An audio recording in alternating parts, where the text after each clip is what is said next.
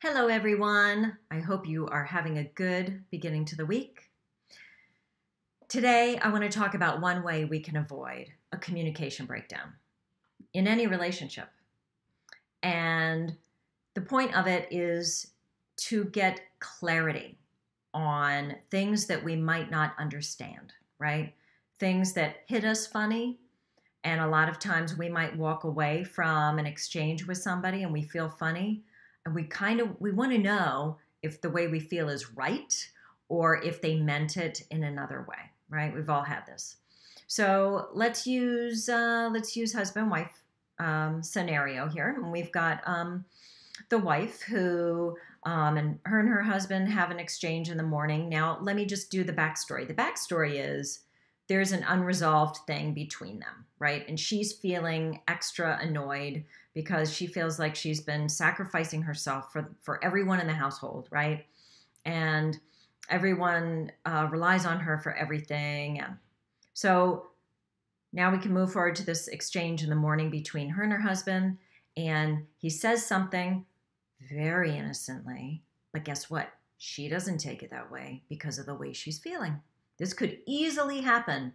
Role reversal with husband and wife, by the way.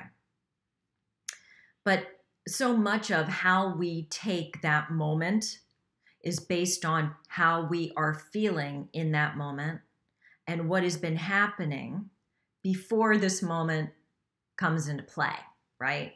And, let's just say that he said something or looked at her funny and she assumed, she got huffy and assumed that it was one more thing that she's using as evidence, right? To fuel this annoyance that she has, right? And she doesn't want to feel this way, but doesn't really know how to stop the pattern. But here's what I can tell you. What I can tell you is, in order to be able to shift this kind of confusion, we've got to be vulnerable. We've got to take a chance. We've got to speak, right? Open our mouths, use our words and say, hey, look, honey, here's the deal. And this is hard to do, right? But once you start doing it, it gets really easy and it's great for the relationship, right? But I remember when I first realized I had to start doing this a long time ago, it was so hard. It's hard to be vulnerable. It's hard to admit that you're not feeling so happy. There's just a lot of things that go on. But if you do stop in the moment and you do say, hey, honey, here's the deal. You might not be doing anything wrong. I'm feeling bad. I'm annoyed because of ABC. And I want to know how you meant that because my feelings are hurt. And you may not have meant to hurt them, but that's how I took it. So can you help me understand what you meant by that, by the look, by what you said, whatever it is. So that's it. Try to get clarity. Try to use your voice and be brave enough to be vulnerable and to find out. Because so many times the things that we're angry about are based on untruths.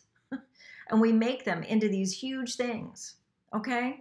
So this kind of falls in line with the using the anger and the disappointment to fuel things, right? And it's so negative and lower vibe, and it's not good and healthy for any of us. So this might be one way that we can help stop that pattern of using things for what we think might be our gain, to make us feel important or to validate something that we are feeling. Okay? I hope this helps. Have a wonderful week, and I will talk to you soon. Thanks.